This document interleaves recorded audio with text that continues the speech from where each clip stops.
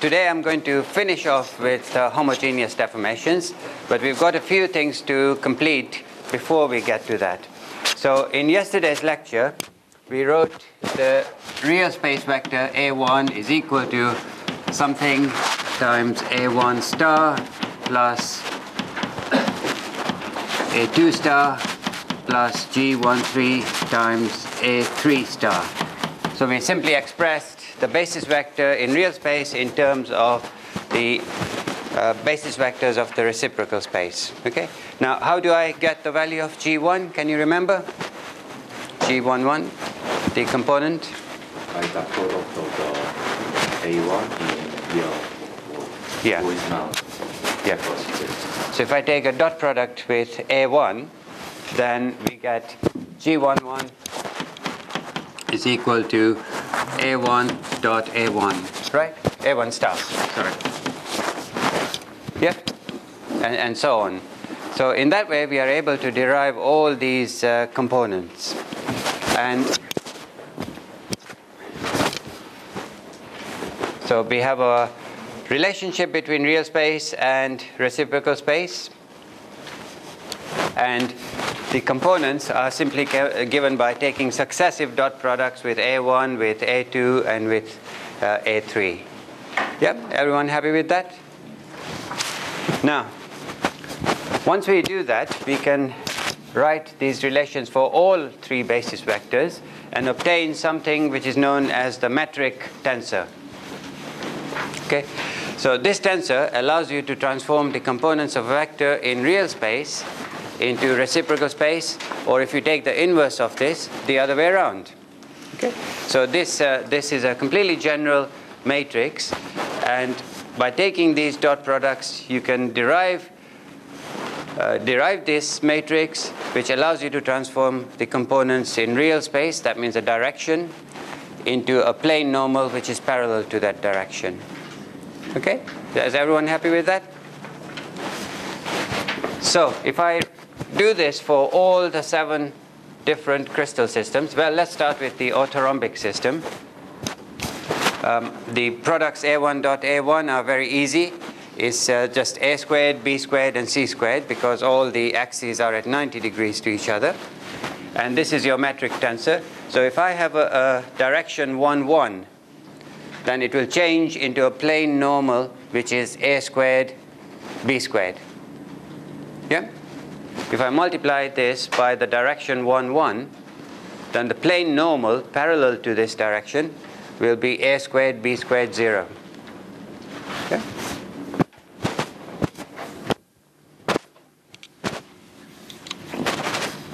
So 1, 1, 0 direction will be parallel to the normal to the plane A squared, B squared, 0. Okay? In other words, the plane that we are referring to is this plane here. This is the direction 1, 1, and the normal to that plane, the plane normal to that direction is this plane. Okay? It's not this one. This is the 1, 1 plane. If I wanted to see which direction is normal to the 1, 1 plane, what would I do? Yeah. Here's our inverse, not reciprocal, yeah? So this is the inverse matrix here. I multiply this by 1, 1, and I will get the direction as A to the minus 2, B to the minus 2, 0. You can clearly see that the normal to this 1, 1 plane is not parallel to the 1, 1 direction. Okay? So that's for the orthorhombic system. And we can derive this matrix for all 7 crystal classes. So you can see for cubic, it's obviously A squared, A squared, A squared, because you know the 1, 1 direction is parallel to the 1, 1 plane normal, right? Then we have the tetragonal system. So the A squared has changed to C squared. Orthorhombic system, where we have A squared, B squared, C squared. Gets more complicated. This we partially derived yesterday. Do you remember? Where we had the A squared and the half A squared and so forth. So this is the metric tensor for the hexagonal system, More complicated for the trigonal system where A equals B equals C and all the angles are equal but less than 90. Okay, so this is the trigonal system. We have the monoclinic system and the worst of all, which is triclinic. So now, given these matrices, you don't need to do all those dot products and so forth. You want to convert a direction into a plane normal, you just use this matrix. Okay? Or the other way around. Is everybody happy with that? Okay. So for any crystal system now, you can find a direction which is parallel to a plane normal or a plane normal which is parallel to a direction. Okay? Right, if I just go back one slide. This is a little calculation for cementite. You will have seen equations in textbooks which tell you the angles between plane normals and directions. And here's a very easy way of deriving these equations. You don't actually need to use those equations anymore because you've got the metric tensors. But supposing I have a plane normal which has the indices are h1, h2, and h3. Okay, so this is a plane normal, h.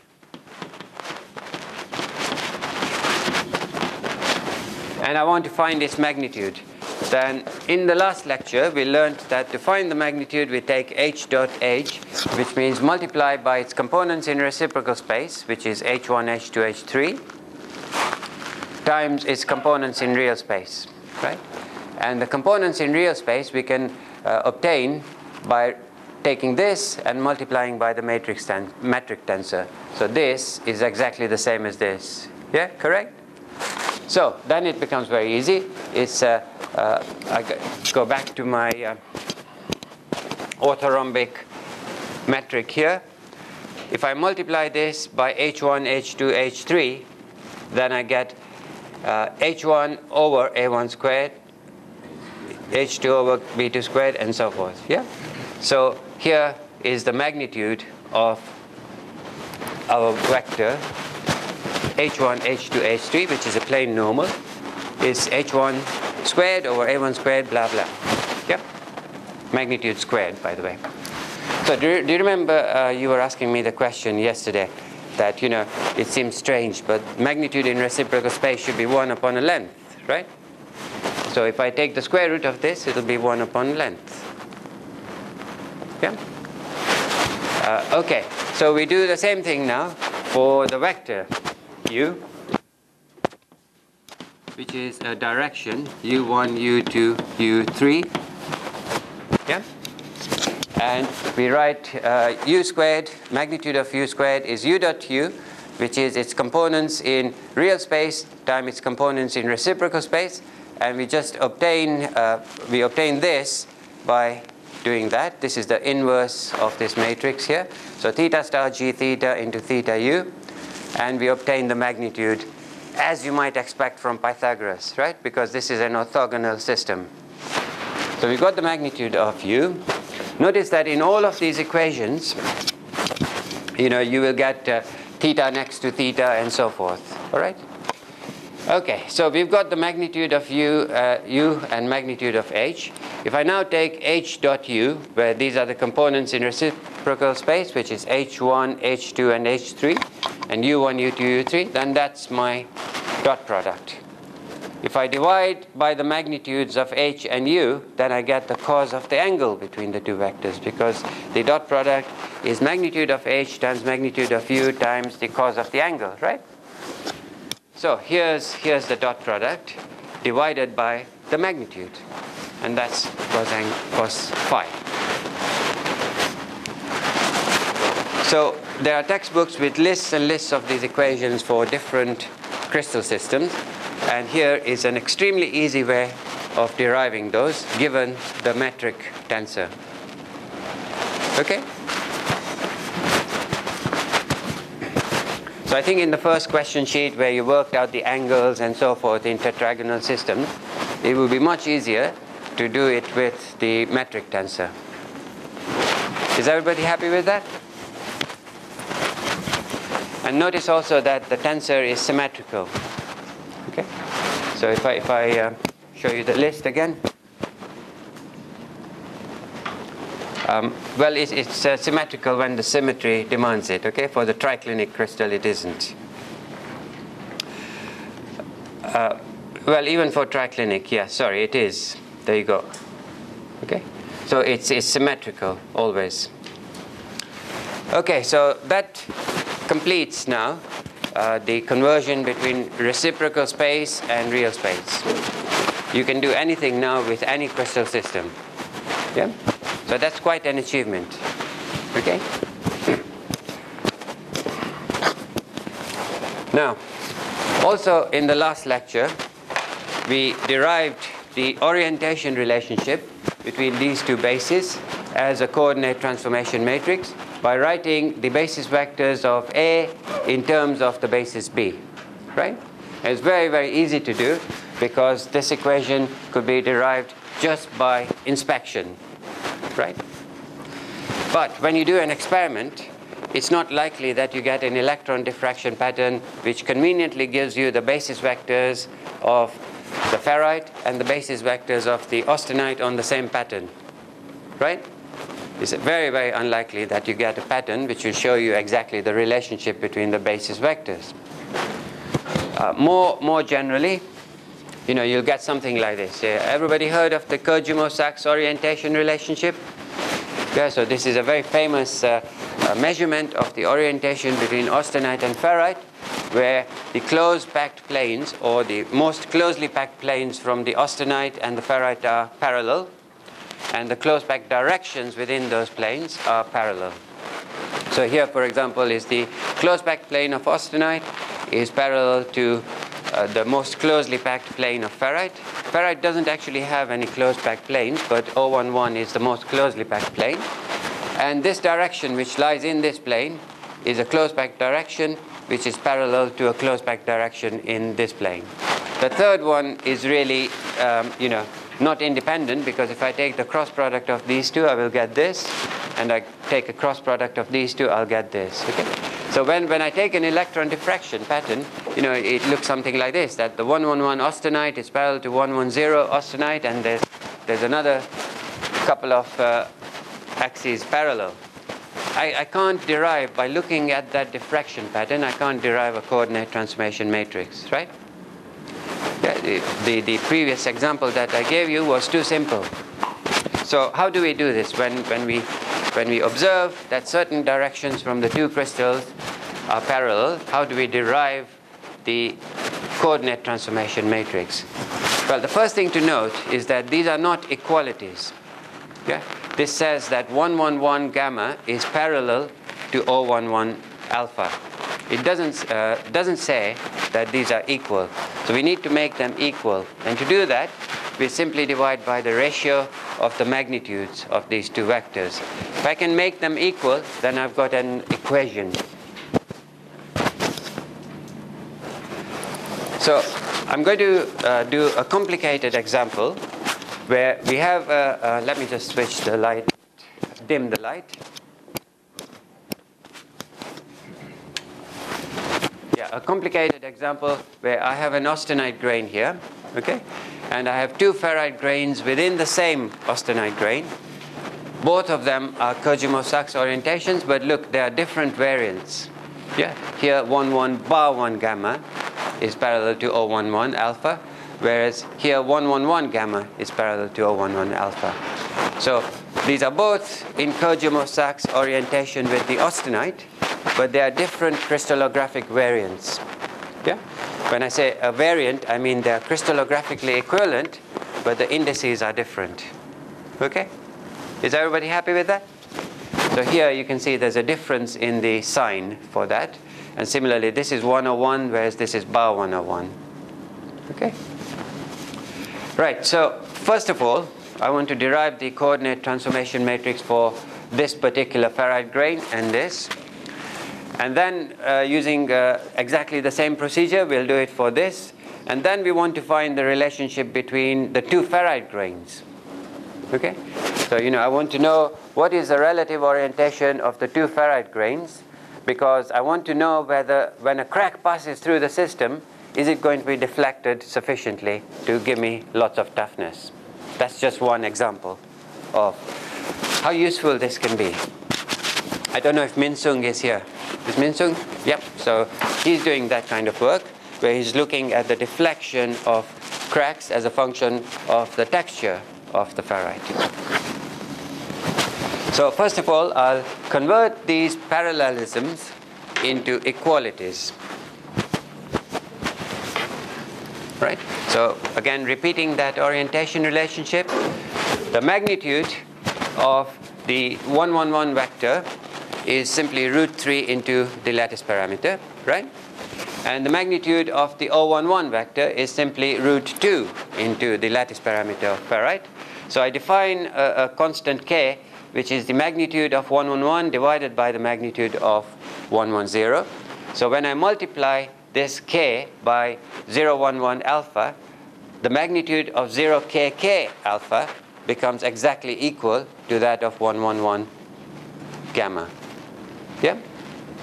So this is the ratio of the magnitude of 1, 1, 1 to 0, 1, 1. If I multiply this by this, I get 0 k k, which is exactly parallel to 0, 1, 1, but its magnitude is the same as that of the 1, 1, 1 vector in austenite. Yeah? Is everybody happy with that? Yeah? So what we've done is we've converted this into an equality. And I can do that for the other pairs as well. Here I've got the magnitude of the 110 austenite divided by the magnitude of the 111 of ferrite, in other words this.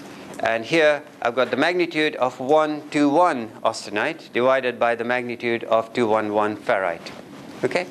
So by using these constants, I can write these relations as equalities instead of parallelisms. Okay. So we end up with 3 equations now.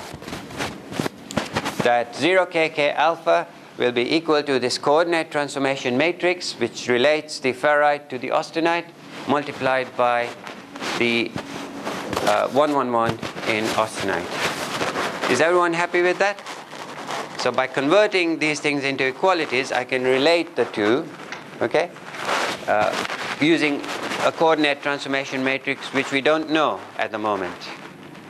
Yeah, but it exists.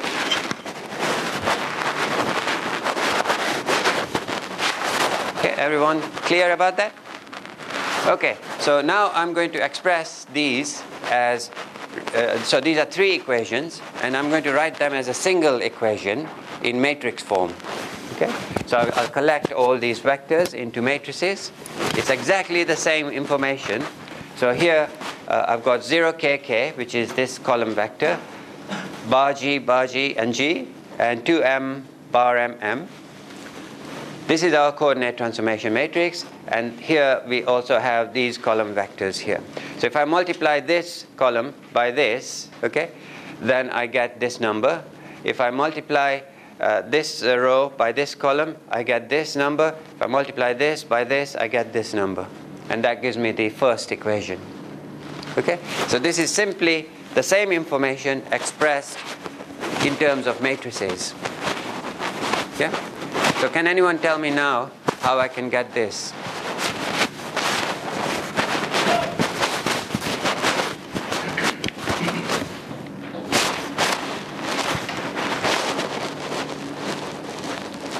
We've got this as unknown. How can I get that? I multiply the transpose over inverse of the right matrix. Both sides, yeah? So can you tell me exactly?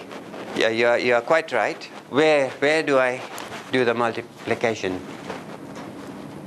The right side of the both right of the matrix for the ratio and right side of the Yeah. Because in doing matrix multiplications, you've got to be careful about the order in which you do it. So if I multiply this side by the inverse of this, yeah, on this side, then I've got to multiply this side by the inverse here, okay, not over here.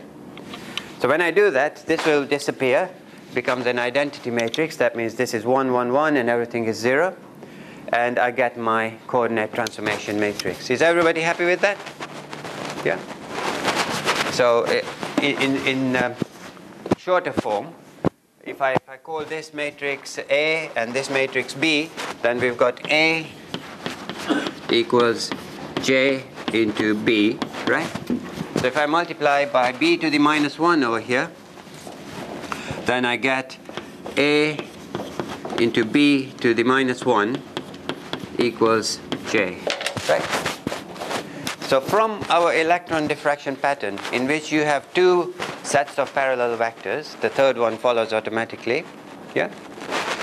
We can derive the complete coordinate transformation matrix, which is far better than working it all out on a stereogram, because you can just substitute numbers into it. Okay, you might want to still draw a stereogram to visualize things, to see which directions and which plane normals are parallel.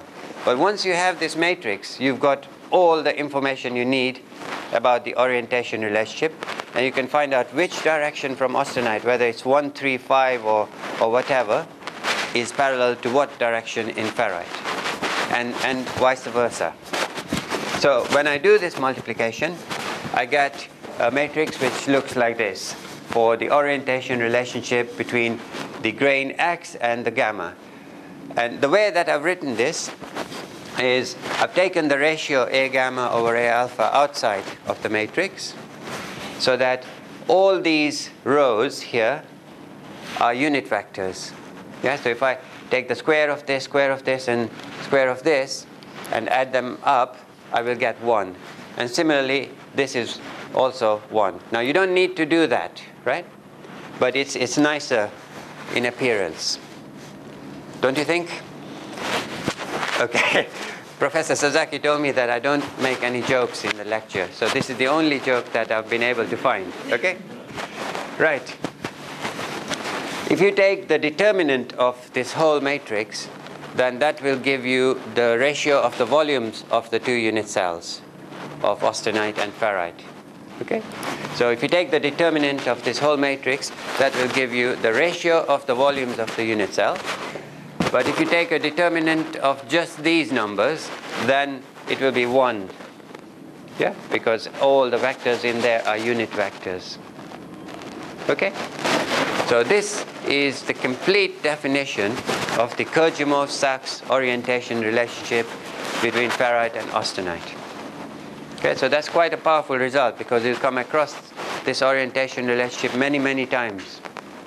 Okay? Now, of course, we can do exactly the same for Y and for gamma, and this is another variant of that orientation relationship. And notice that the numbers are exactly the same, but they are in different order or different signs, right? So when these two variants are crystallographically equivalent, the numbers inside the matrix must be exactly identical, but arranged in a different order according to some symmetry operation. Okay? Right, so we've got two matrices. We've got xj gamma and yj gamma. How can I find xj, y? Okay, so now I want to find the orientation relationship between the two grains of ferrite.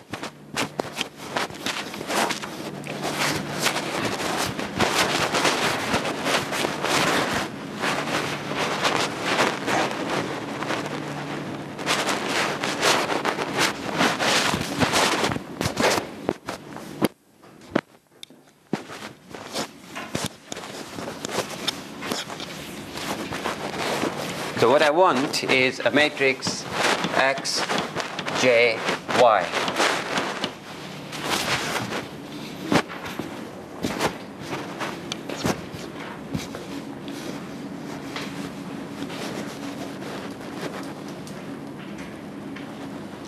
Now remember that with this notation, in your equation, like bases must be next to each other.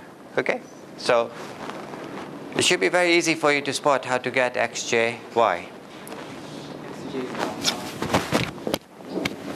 Okay, so we have xj gamma times gamma j, y. Yeah. And notice that like basis symbols are next to each other. And where do I get gamma j, y from?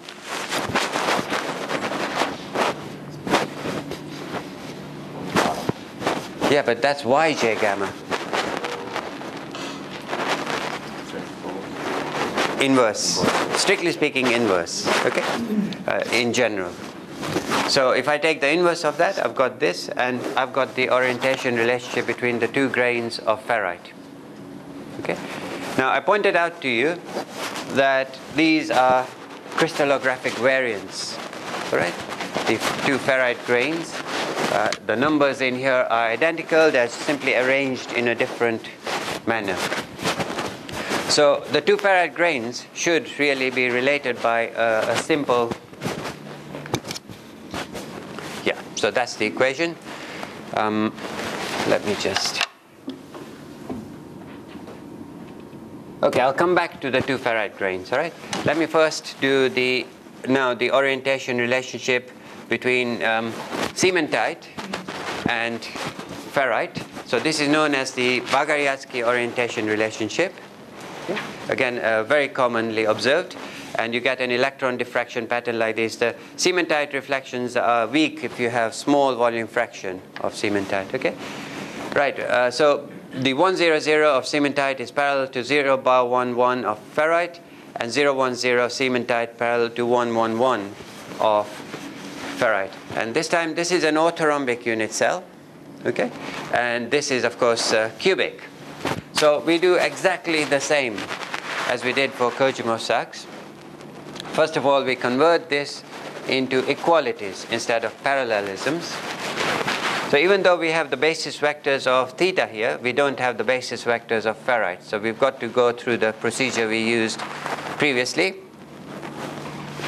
So we find these constants, K, G, and M, which will make these into equalities. Okay? So here we have the magnitude of the 100 theta divided by the 011 alpha. And you multiply that by the 011 alpha, and you will get this to be equal in length to this. Okay, so it's straightforward then. 0kk alpha is an unknown times this. That unknown times this. Rearrange that into a matrix equation, and you've got your answer. Now, in this case, you see, because we've got 100, theta, 010, and 001, this simply is an identity matrix. So this is now our Bagariatsky orientation relationship. Yeah? And you can work out, which plane of cementite is parallel to what plane of ferrite, and so forth. And if you want, you can use the matrix to plot the stereogram. Yeah? Stereogram of the orientation relationship. So is everybody happy about this? Yeah, it's a very powerful method of interpreting your diffraction data, or for looking at which directions give good fit between the two lattices, and so forth. Yeah?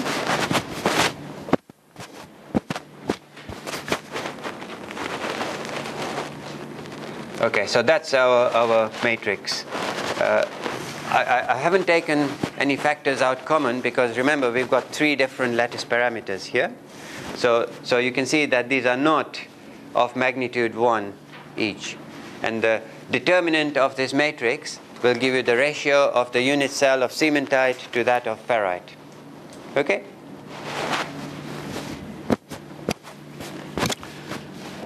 Right, so going back to our 2 crystals of ferrite inside the same grain of austenite.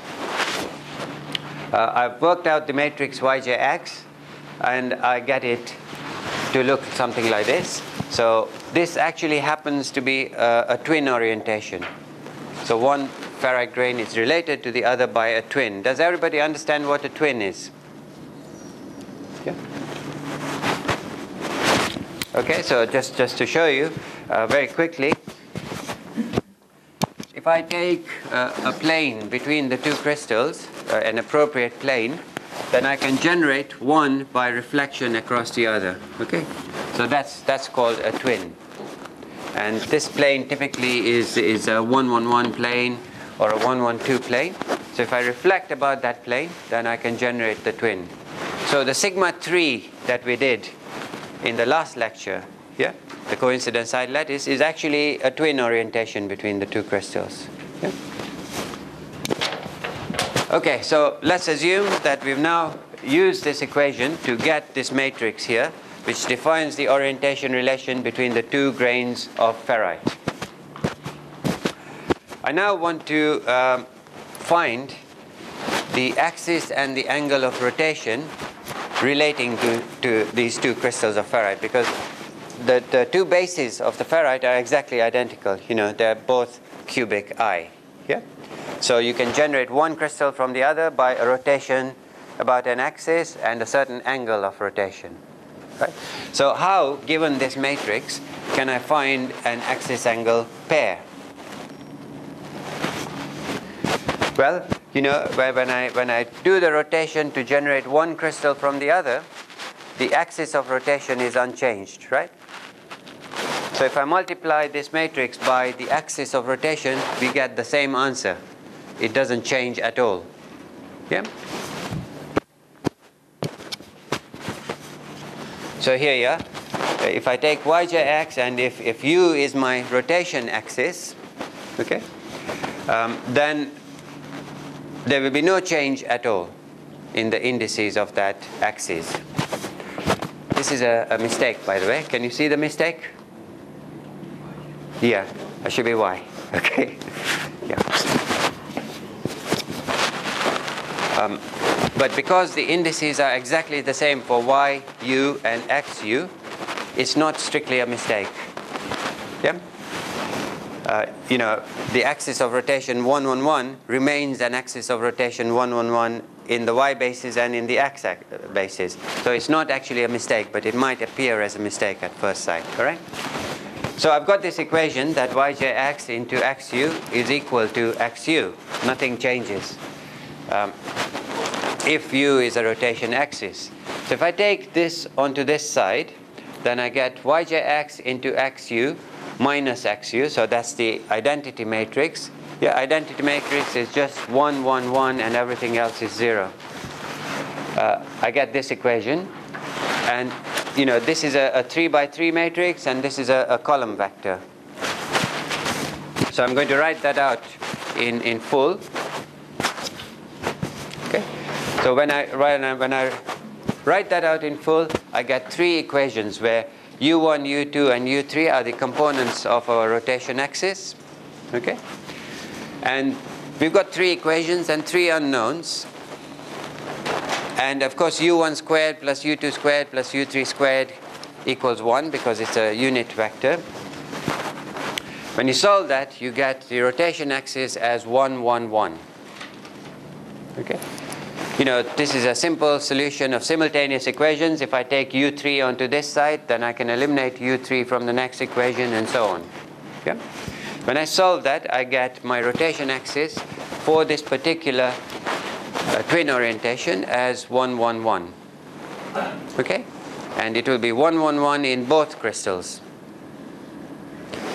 Now, how do I find the rotation angle?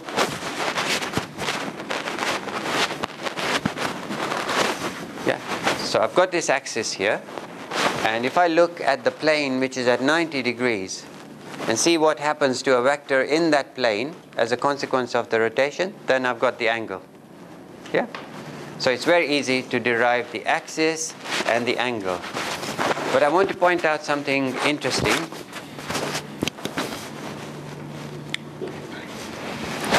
This is the most general representation of that rotation axis. So if we have an axis of rotation which is u1, u2, u3, and we do a right-handed rotation by theta, then this will be the components of that matrix. Okay? Now, at the moment, I can't show you how to derive this because we haven't done something called similarity transformations, which we will do in another lecture, right? But trust me, this is, if you have an axis and an angle of rotation, then you can derive the rotation matrix very easily, where m is cos theta and n is sin theta, right? Now, if you look at this, then add these three elements together, okay? These three. So j11 plus j22 plus j33, then this is 1 plus cos 2 cos theta, where theta is the angle of rotation. So if I give you a rotation matrix, you can easily find the rotation angle. Yeah. And similarly, if you want to find the rotation axis, then here are the equations which give you the rotation axis. Conversely, if I give you a rotation axis and angle, you can use this to derive the rotation matrix. Okay? So this is a nice equation which is very useful either to derive the axis-angle pairs instead of going through the simultaneous equations and then finding a vector which is at 90 degrees and working out a theta. You can use this simply to find the axis-angle pair. Okay? The derivation of this we have to reserve until later. Okay?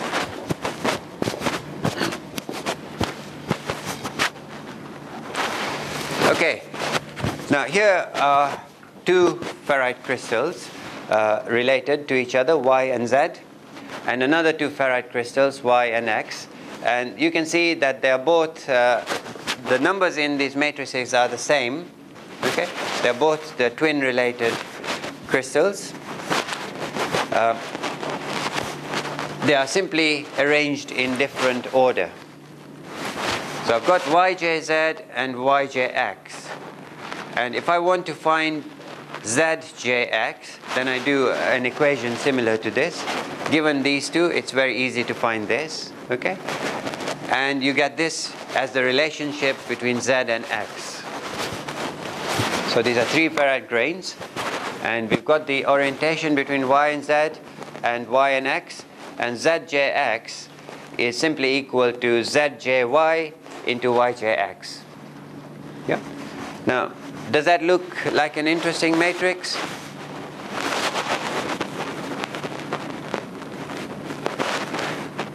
Yeah, notice everything is 1 in there. Yeah?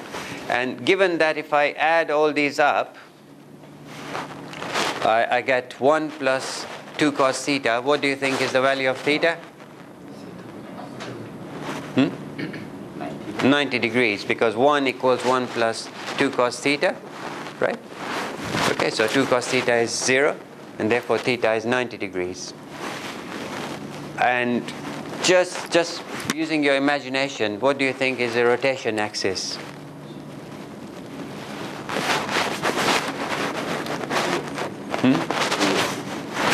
Sorry? Yeah. So it's the 0, 0, 1 axis. If I multiply this by 0, 0, 1, you'll see it remains as 0, 0, 1. So what is an operation of 90 degrees about 0, 0, 1?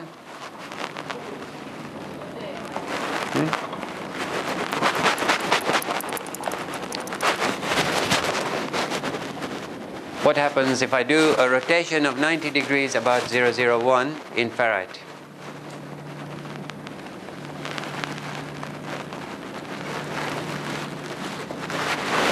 Yeah, go on. Be brave.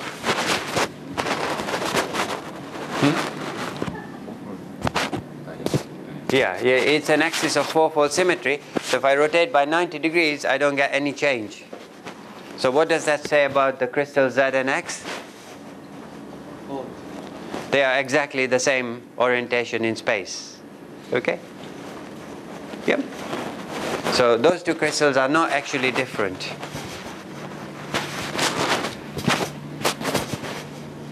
Okay, 90 degrees about O1x. Now, here's a diffraction pattern between Y and X. All right? I want you to ignore these spots here, which come from something known as double diffraction. Okay? The two crystals are represented by this continuous line and by this dashed line. Okay, so they're exactly the same zone. It's a 1, 1, 0 zone axis from the two crystals. And what I want you to do is, by looking at this diffraction pattern, okay, can you identify a rotation axis which will generate one from the other?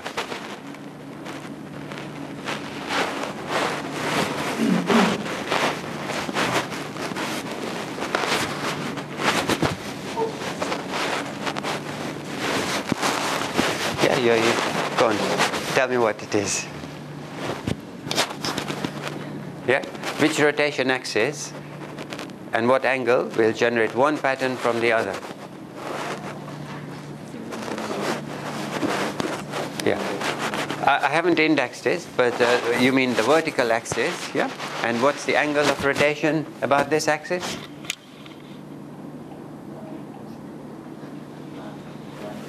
(180°), yeah? So we have a vertical axis. If I rotate by 180 degrees, then I will get the other pattern. Now, is that unique? Is there any other axis angle pair which will generate exactly the same pattern? Yeah? Which one did you say?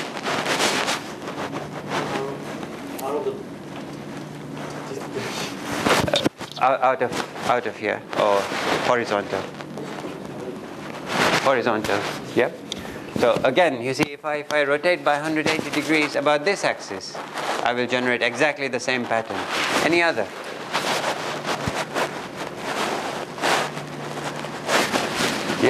Yeah, I mean, if I rotate by 70.52 degrees about this axis, I will also get the same result, okay? So we've got three different axis angle pairs which are giving us exactly the same diffraction pattern. So which is the correct axis angle pair?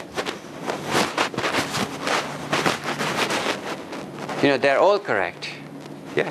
The problem is that we've got a lot of symmetry in cubic crystals, and you can find 24 different axis angle pairs to represent the same orientation relationship. Okay? 24 with cubic. And when you look at your EBSD data, right, it gives you an axis angle pair. But what it does, it calculates all 24 axis angle pairs and gives you the one which is the smallest angle of rotation. All right? But that's an arbitrary choice. It's a convention which is employed, yeah, that it gives you the axis angle pair with the smallest angle of rotation. But there are 24 equivalent axis angle pairs for any orientation in the cubic system. Okay? Is that clear to everybody? And they're all symmetry related. So in general, the number of axis angle pairs that you get will depend on how many dyads you have, how many triads, how many tetrads, and how many hexads you have in your system. Okay? So obviously, as you deal with less and less symmetric crystals, the axis angle pair becomes more and more unique. Okay?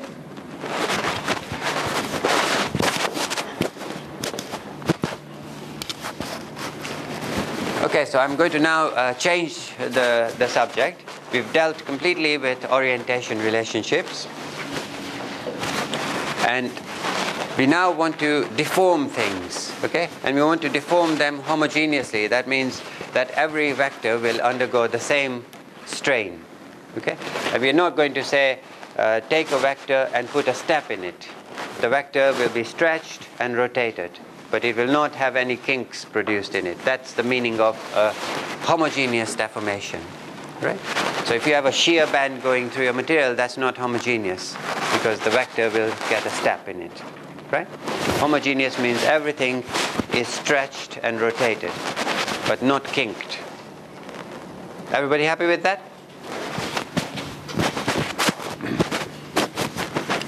Right, so this is a beautiful example. In 1924, Bain came up with the mechanism by which you could change austenite into ferrite by a homogeneous deformation, right? So here are two unit cells of austenite drawn next to each other. So this is face centering here, and these are at the corners. So you can see these are 2 unit cells of austenite drawn next to each other. I can draw inside the austenite without doing anything, so we're still keeping the atoms at exactly the same positions, a body-centered tetragonal cell of austenite, right? You can see this is body-centered and it's tetragonal. If I now deform this by compressing along this axis and expanding along these 2 axes, then I get the body-centered cubic cell of ferrite. So without any diffusion, you can change the austenite into ferrite by compressing along there and expanding along the 2 axes. And that's called the Bain strain. Okay? And we'll come to this later when we deal with martensite. or many other displacive transformations. But the Bain strain consists of a uniform expansion in this plane. Okay, so this is expanded and this is expanded, and the amount of expansion is given by the ratio of this ferrite lattice parameter to the half 110 of the austenite. So here you are. Okay, that's the expansion, and this is a contraction, because you know that the lattice parameter of ferrite, which is 2.867 angstroms, okay, and this is 3.567 angstroms. So this is a contraction. Now, this is not a strain. It's what we call a deformation. So it's the ratio of the final to the initial length. A strain is a difference, right? You know, it's the change in length divided by the total length, whereas this is a distortion. So we are saying the final length divided by the original length, right? And notice also that in this case, when I compress along this axis, that axis is not rotated, it's simply compressed. And the same applies to these two axes, that it's simply compressed, it's not rotated. So in a deformation, when an axis is not rotated but is simply stretched or compressed, we have a special term for that axis. Do you know what that is? It's a principal axis of the deformation. All right? So if you have a pure deformation, then for that deformation, you're always able to find three axes which are unrotated. They may be stretched or compressed, but they are unrotated. So in this case, these are the principal axes of the deformation. And I can represent this strain using a matrix. I want to show you that there's a difference between what we are doing now and the coordinate transformations. So in the coordinate transformation, we are not changing the vector. The vector is the same whether you refer to it in the A basis or the B basis, right? So here's the vector. It simply acquires different components depending on whether we refer it to A or refer it to B. But the vector is unchanged by the coordinate transformation, right? A deformation is different. We are not changing the basis, okay?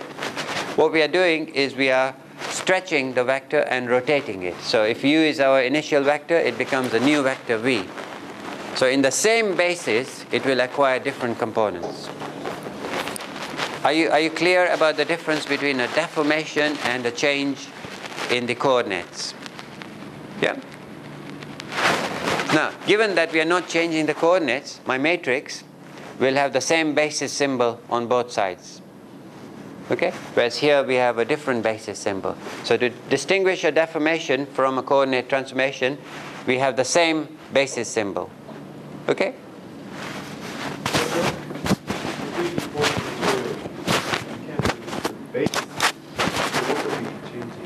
No, the basis you keep constant. It's a reference. Yeah? So the basis vectors are outside of the deformation.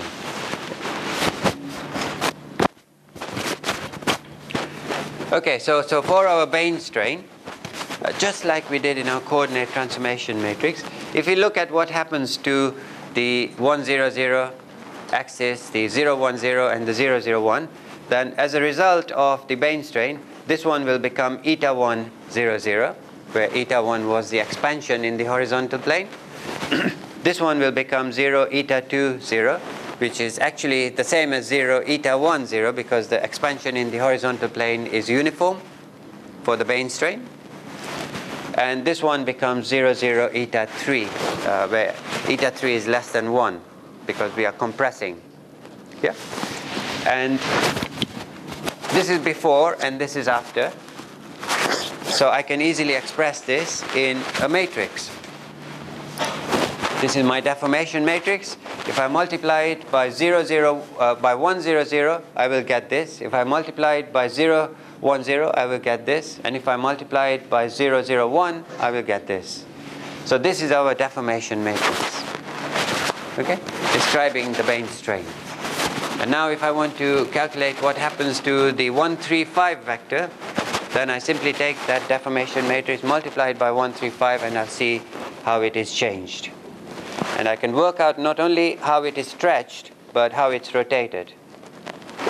These are not rotated because these are the principal axes of the deformation, but any other vector will be rotated as well as stretched. Yeah. So the amount of rotation you can find out by simply taking the dot product before and after of u and v. Everyone happy with that? So this is called a pure deformation because we've got three principal axes along which there is no rotation. Okay? So all we are doing is compressing and stretching. And I can illustrate this deformation in a slightly different way. If I draw my austenite as a sphere, what do you think will happen to the sphere as a consequence of the Bain strain? Ellipsoid. It will become an ellipsoid. It will be squashed. Yeah? Like, what's that chocolate-coated? I forget what it's called. It's called treats or something, is it? In the shop here, I buy sort of peanuts with chocolate coating on. So it's like a squashed sphere. Okay? Anyway, next time I will bring this packet along. Okay, so first of all, this is a pure strain, and you saw that the matrix is symmetrical because that deformation is referred to the principal axis. Principal axes are unrotated, and the volume change due to this deformation will be the determinant of that matrix. So here now is that representation of that deformation in terms of a sphere. So this is my austenite. In the horizontal plane, I've got uniform expansion. Yeah? So this circle becomes a bigger circle. But along the z-axis, the circle becomes squashed. So I have an ellipse here. Yeah? Is that clear? This is the z-axis and this is the x-axis. Here we have expansion, so this